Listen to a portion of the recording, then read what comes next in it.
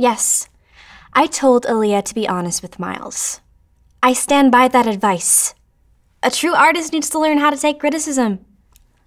When I was Chase on Chase and Chance, I got lots of it. I could have let the criticism destroy me. I could have quit acting altogether. But instead, I channeled it to become a better performer. Sure, I might have had an inkling that Miles couldn't handle the truth.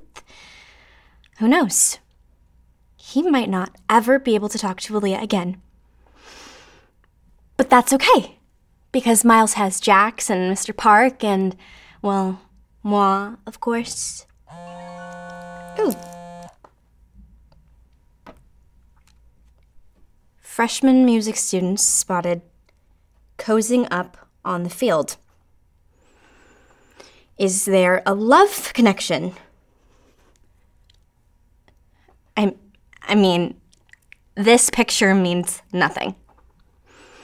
There's obviously no love connection between Miles and Aaliyah. Trust me. After today, those two are done like dinner.